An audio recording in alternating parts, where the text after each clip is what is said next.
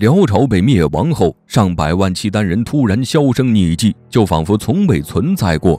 千百年之后，一封书信终于揭晓了他们的下落。那么，曾经赫赫有名的契丹族究竟去了哪里？他们消失的背后又有哪些不为人知的往事呢？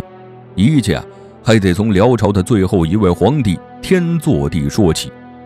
天祚帝登基以后，便整日是醉心于享乐，不理朝政。即使朝野上下多次表现出了对自己的不满，但他仍旧是我行我素。善于骑射的他经常外出打猎，并随身携带一只名为海东青的猎鹰。这种鸟凶猛异常，攻击速度奇快，是打猎的好帮手。天祚帝对其十分喜爱，同时也想获得更多的海东青。可是这种鸟类十分稀少，且栖息在我国的东北地区，这是当时女真部落的营地。于是为了获得更多的海东青，天祚帝竟然派出一批使者前往女真部落索要。这时的女真部落还没有成事，因此只好将象征地位的海东青拱手相让。按理说，拿到海东青以后辽朝使者就该乖乖回去了。可谁曾想，他们却以天朝上国自居，并在女真部落横行霸道，只要看到貌美的女子，就会公然对其进行羞辱。这些行为都在女真人的心底埋下了仇恨的种子。在接下来的几年里，女真部落开始慢慢的壮大起来，最终发动了对辽朝的战争，并建立了金国。在战争初期，金国只有2万余人的士兵，与之形成鲜明对比的则是辽朝的70万军队。这让天祚帝十分自信，他坚信自己的国家不会战败，甚至还在大臣的蛊惑下御驾亲征。可谁能想到，正当天祚帝在前线与金军对峙的时候，后方契丹的一个部落首领耶律章奴因不满天祚帝的统治，公然叛变。突然之间，辽朝的首都也处于危险之中。无奈之下，天祚帝只好是匆忙回朝。而这对于金国来说也是一个千载难逢的好机会。他们对天祚帝的军队发动了猛烈的进攻，匆忙撤退的辽军瞬间阵型大乱，溃不成军。金军一路高歌猛进，直捣黄龙府。不久，天祚帝也被他们捕获。自此，辽朝灭亡。可问题就是，在辽朝灭亡之前辽国仍有150余万契丹人，但之后的历史资料中却没有任何关于他们下落的记载。直到现在也没有契丹民族的出现，就好像这个民族凭空消失了一样。不仅文献上没有任何记载，就连他们曾经生活过的地区也没有了印记。那么，这些契丹人究竟去了哪里？难道真的凭空消失了吗？一直到1922年，有关于契丹的消息又再次出现在了人们视野中。当时有一位名叫古尔文的传教士来到了内蒙古地区。他和当时众多来我国传教的洋人一样，不过是披着传教徒的盗墓者罢了。这一年的6月，古尔文听说当地的盗墓贼挖出了一座辽代的古墓，他顿时是兴奋异常，便趁着当地政府不注意，偷偷地溜了进去，盗取了大量的财宝。不过估计连他自己也没有想到，他此行最大的发现竟然是找到了失踪几百年之久的契丹文字。当时他在古墓上发现了一块石碑，石碑上刻的全是一些奇奇怪怪的符号，这是他从来没有见过的。这让他意识到，眼前这座古墓应该是一座十分罕见的古墓。所以在几天后，他就将自己的这一发现带回了国内，并公开发表。这在考古界内引发了不小的轰动，不少专家都对石碑上的符号进行了研究，最终大家得出了一个结论：石碑上刻的就是失踪已久的契丹文。但紧接着一个新的问题又摆在了专家们面前。原来专家们本以为可以通过那块石碑解开契丹人失踪之谜，甚至凭借此找到他们的下落。可问题是，随着契丹族的消失，契丹文字也早已失传，导致大家虽然知道墓碑上刻的是契丹文字，但却没有人知道文字的意思究竟是什么。也就是说，契丹人的失踪仍旧是一个未解之谜。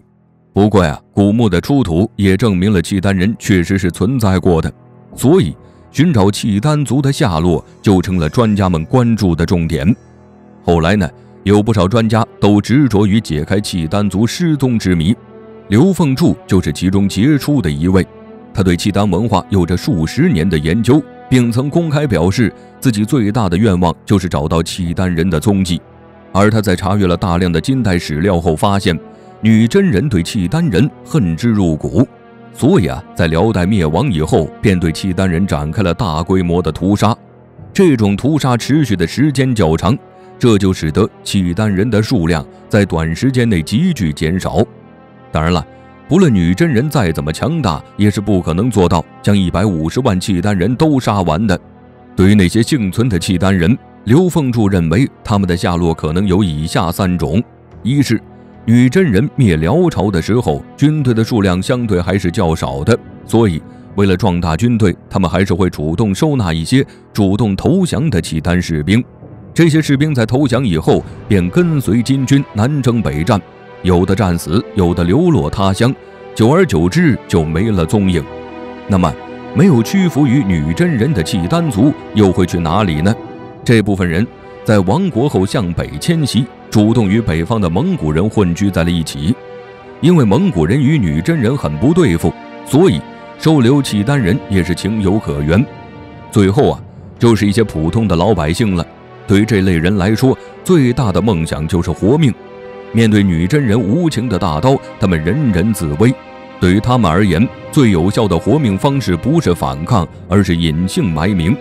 刘凤柱通过翻阅相关资料发现，这些契丹百姓很有可能迁居到了内蒙古的赤峰、通辽地区，与当地的一些少数民族混居在了一起。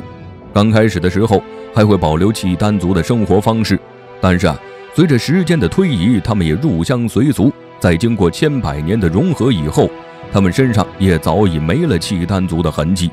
这3种推测都非常合理，但是刘凤柱一直苦于没有找到切实的证据加以论证，直到1996年的一封信件的到来，终于让他找到了契丹人的下落。信件呢，是一个达斡尔族人寄来的，他在信中向刘凤柱表示，他们族人很有可能就是契丹族的后裔。刘凤柱听说这个消息以后，也是十分高兴，并直接驱车去到了信件中提到的地点，那是呼伦贝尔大草原深处的莫里达瓦自治区。刘凤柱去到那里以后，才发现这个位置距离他推测的契丹人定居的地方并不远，并从当地的居民口中得知，这些人都不记得自己4代以外的先辈，没有自己的文字，更没有光辉的历史，就连他们从哪里来都不知道。刘凤柱觉得这些人很有可能就是当初那批躲避灾祸的契丹人后裔。为了印证他们到底是不是契丹人后裔，刘凤柱还在当地居住了一段时间。在充分了解了当地居民的风俗习惯后，他发现这些人的生活方式和文献上记载的契丹人生活方式十分相似。当然了，这一切都只是推测而已。为了得到真相，刘凤柱从一些保存较好的契丹人尸体上提取了 DNA 样本，并与达斡尔族人的样本进行了比对。在经过多次数据对比以后，刘凤柱发现这些人的 DNA 和契丹人的 DNA 序列几乎是一模一样，可见达斡尔族人确实是契丹的后裔。至于两者的 DNA 之所以会存在细微的差别，主要还是因为随着时间的流逝，契丹人也和别的族人进行了通婚，所以淡化了自己原有的血统。